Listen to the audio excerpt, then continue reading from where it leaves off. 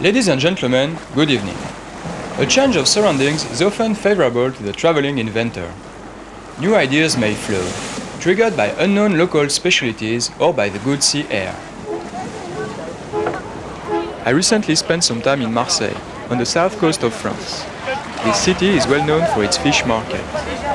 Every morning, fish food lovers come by hundreds to purchase diverse creatures freshly extracted from the Mediterranean Sea. Allez, une belle bouillabaisse, un beau couple de roche. On the harbour is also located a French hamburger restaurant. The fish hamburgers itself are very similar to their American counterparts.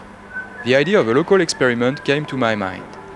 To realize it, I needed a fish hamburger, of which I would keep the fish only.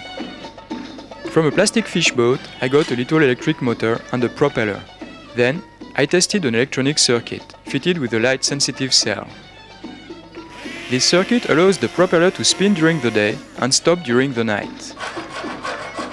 I finalized the circuit and connected it with two super-flat 6-volt batteries. A plastic bag with a waterproof seal was prepared to host a completed electro-controlled engine.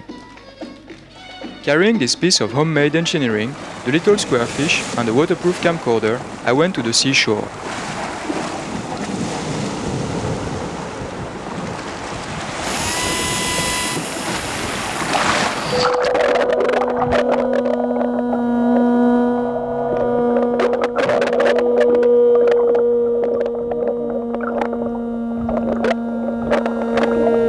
And the square fish headed to the open sea, swimming during the day and sleeping during the night. That's it for today. I thank you for your attention and wish you a very nice organic fish soup.